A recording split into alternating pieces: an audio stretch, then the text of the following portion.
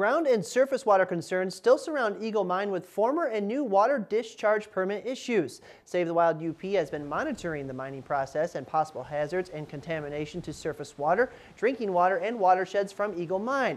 The group is worried that the mining process does not have enough oversight and managers are not thinking of the long-term effects of mining on the UP wilds. Treated industrial wastewater from their facility, all the mine contact water, all the processed water, everything that comes in contact with the trucks, they treat it, they run it through a million processes in reverse osmosis, and they put it in the ground. But it doesn't stay in the groundwater, it's conveyed. Groundwater moves and it comes out the side of the hills that feed the Salmon Trout River. After being told that this is a federal oversight matter from the DEQ and not a state one, the group is looking to get a National Pollutant Discharge Elimination System permit, the only Clean Water Act that actually protects surface water.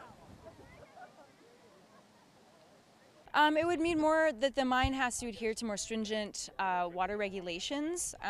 Their effluent has to be treated even more carefully, and it means that the folks with camps on the Yellow Dog Plains wouldn't have to be worried about whether if they have to treat their water that comes out of, comes out at their camps, and they can drink their water without concerns.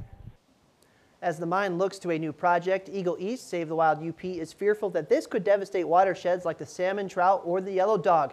ABC 10 did contact Eagle Mine for comment about this story, but we have yet to receive any comment from them.